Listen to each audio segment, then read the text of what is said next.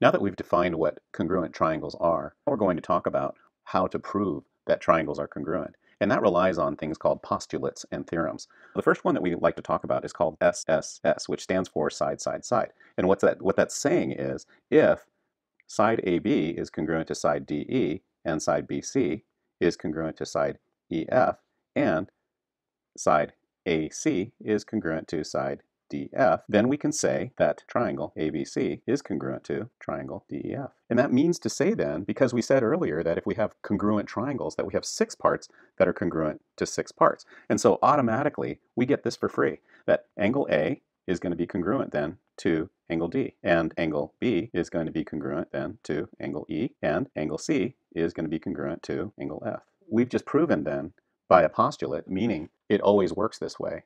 If I have 3 sides of a triangle congruent to 3 sides of another triangle, then those triangles have to be congruent. That we get for free, that the 3 angles are congruent to the 3 angles.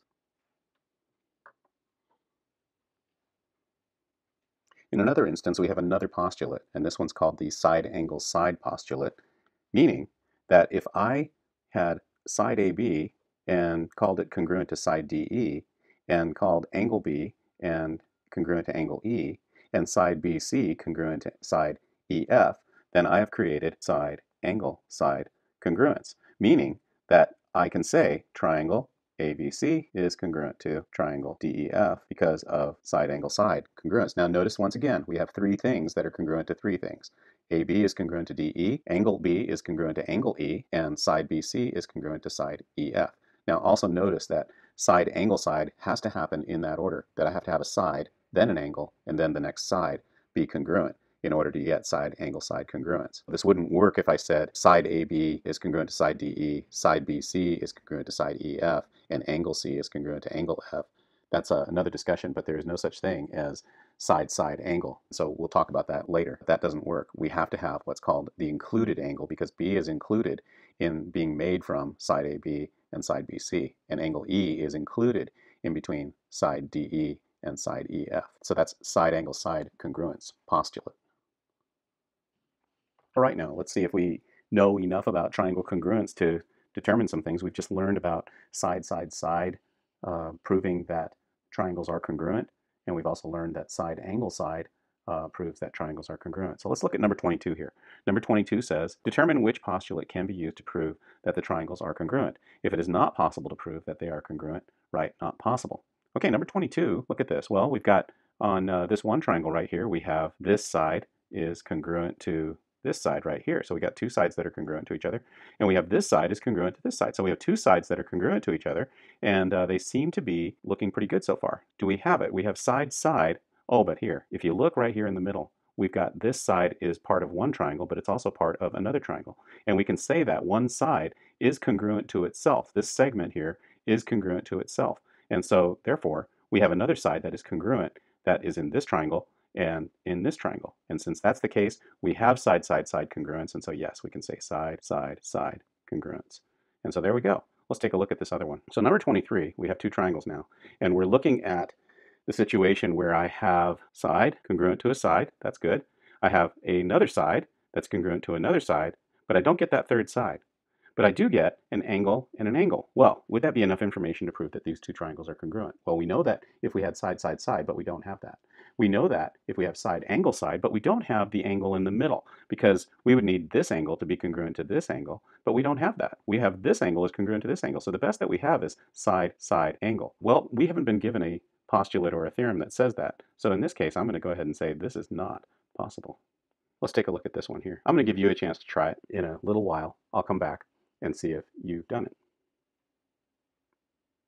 The answer's coming in 3, 2, 1. Now, in this triangle right here, we have that this angle is congruent to this angle. And we also have that this side is in both triangles and is congruent to itself. And so I have a side that is congruent to a side. And I have an angle that is congruent to an angle. But I don't have anything else. What do you think? Do we have congruent triangles here?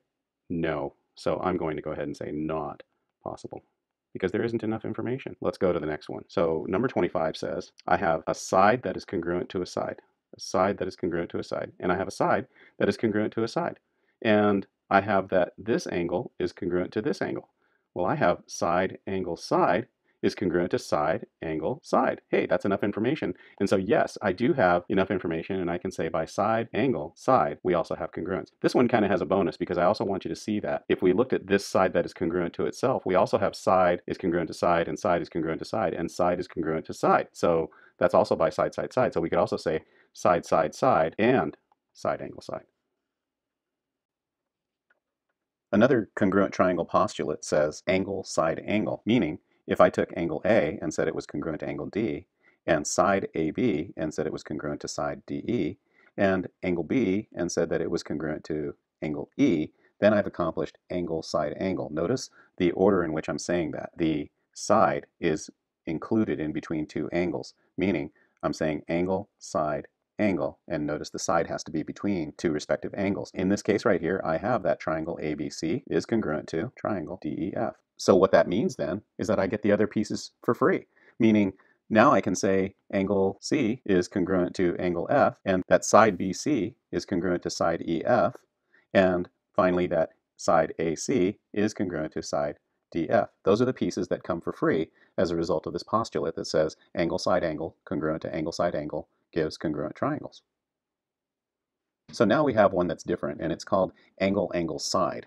And this one's now called a theorem, so it's called the angle, angle, side theorem. And it's provable. Watch how this works. So angle A is congruent to angle D, angle B is congruent to angle E, and so angle C has to be congruent to angle F, and that's because of something called the third angles theorem. Since the angles always add up to 180 degrees, and angle A plus B is equal to angle D plus E, then we subtract from 180 degrees and we get the measure of angle C, and we get the measure of angle F, and we find that those are the same. So see, that's the proof for it right there, that angle, angle, side then is the same as getting angle, side, angle. And so therefore, with angle, angle, side, I get that triangle ABC is congruent to triangle DEF. Then as a result of that, all the other stuff kind of comes along with it, that now we get side AB is congruent to side DE, and side AC is congruent to side DF. And once again, we have 6 parts are congruent to 6 parts. Okay, so we know side, side, side, side, angle, side. We also know angle, side, angle, and angle, angle, side all prove congruent. So let's see if we have enough information to prove some of these. Let's look at number 2 here. So number 2 says, is it possible to prove that the triangles are congruent? If so, state the postulate or theorem you would use and explain your reasoning. Okay, so number 2 says, is RST and triangle TQR, are they congruent triangles? Well, let's see. I see an angle SRT is congruent to angle QTR. So yes, I have an angle that is congruent to an angle. And do I have another angle? Well, yes, I do, because I have STR is congruent to QRT. So I have this angle is congruent to this angle. So I do have 2 angles that are congruent to each other. Wouldn't it be nice if I had a side that was congruent to a side? Well, I do, because look at this. These 2 triangles are formed using RT as a side. So this side RT is congruent to this side RT. And so I have 2 angles that are congruent, and I have a side. So I do have angle, side, angle, and that proves that triangle RST is congruent to triangle TQR by angle, side, angle. So this next one says, is JKL congruent to NML? So why don't you take some time in looking at that? I'm going to come back in a minute and I'll prove it to you. The answer is coming in 3, 2, 1. In JKL, I have that this side right here is congruent to this side over here for NML. So I've got 2 sides that are congruent to each other. I also have 2 angles that are congruent to each other. Angle K is congruent to angle M. Well, wouldn't it be nice if I could say KL is congruent to ML, but I'm not given that information? Well, how about this? What about angle MLN and angle KLJ? Wouldn't it be nice if this angle was congruent to this angle? Yes, they are, because look at this. Line MJ and line KN are crossing each other, and when they cross, they form vertical angles. And vertical angles are congruent. So since vertical angles are congruent, I can automatically say that this angle is congruent to this angle. And so since that's the case, look at what I have now. I have that side angle angle is congruent to side angle angle, which is the same as saying angle angle side. And so I'm going to say, yes, I have enough information, and it's angle angle side. So there we go. Let's take a look at this next one. Are triangles DFE and triangle JGH, are they congruent triangles? Let's talk about them. We've got this angle is congruent to this angle is congruent to this angle, but I don't see in any case where there are any sides. I'm going to say not possible, because you need a side, right? So there that is. Let's take a look at some of these here. Is it possible to prove that the triangles are congruent? If so, state the postulate or theorem you would use and explain your reasoning. All right, for number 8, I have that angle S is congruent to angle T, and side SV is congruent to side TV. Do we get anything else? The point V, I have vertical angles again, and so I've got angle SVR is congruent to angle UVT, and so yes, indeed, I do get that this angle is congruent to this angle. I get angle, side, angle. So angle, side, angle, yes, they are congruent. How about number 9? Is there enough information? I have side PQ is congruent to side ST, and I also have that side MS is congruent to side QR, and I have that this is 90 degrees, and that this is 90 degrees, and 90 degrees and 90 degrees means that those are congruent angles. So don't I have side, angle, side? Yes, I do. So side, angle, side tells me that those two triangles are congruent. And we're ignoring the fact that we are talking about right triangles, because that doesn't really come into play here. Okay, here's one. Well, this one's going to take a little bit of thinking, and here's how it goes.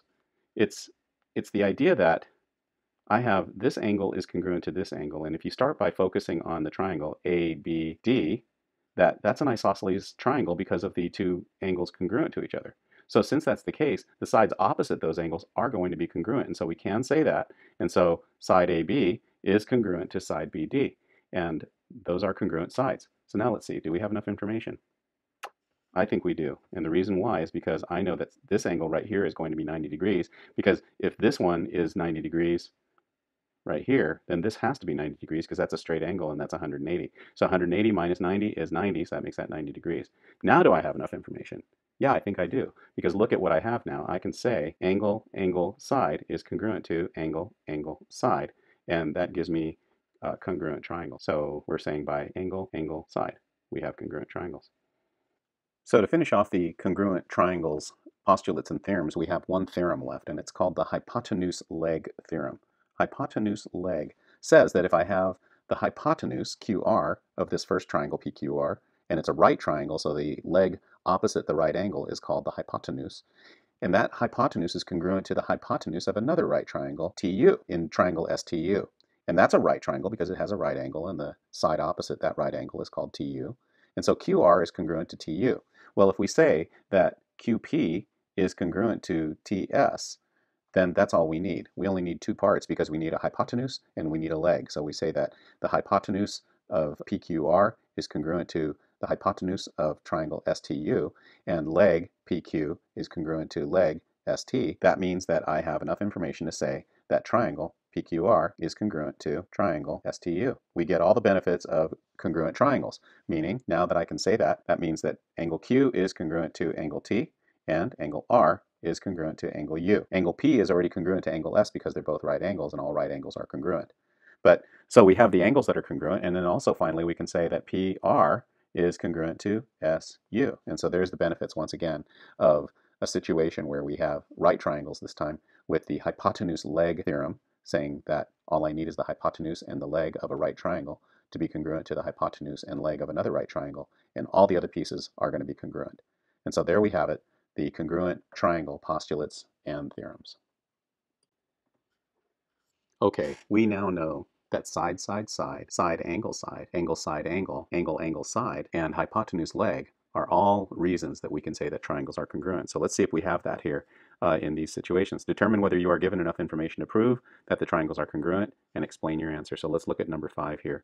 Is triangle MNQ congruent to QPM? I see that in this case right here, I have that side MN is congruent to side PQ.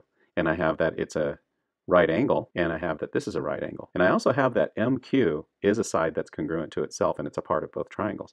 Well, MQ is the hypotenuse of both these triangles because this is opposite this right angle, and this is opposite this right angle. So those are the hypotenuses, and they are congruent to each other. And so since we can say that those are congruent to each other, and we just put a circle there to show that that's congruent, by hypotenuse leg, we have enough information to say that triangle MNQ is congruent to triangle QPM. Let's see if we have this here. Number 6 says we have equiangular triangles, but that doesn't give us any triangle congruence because we don't know any lengths of any sides, and there is no angle, angle, angle congruence postulate, so we can say not possible. Number 7 here, let's think about this one for a little bit. We have angle, angle, side. We don't know anything about the angles, but we do know that those are congruent. Now, maybe we can make some possible suggestions here. I know that BC is opposite of angle A, then that means that AC is going to be congruent to BC because we know that that's an isosceles triangle. But we don't know about this guy right here.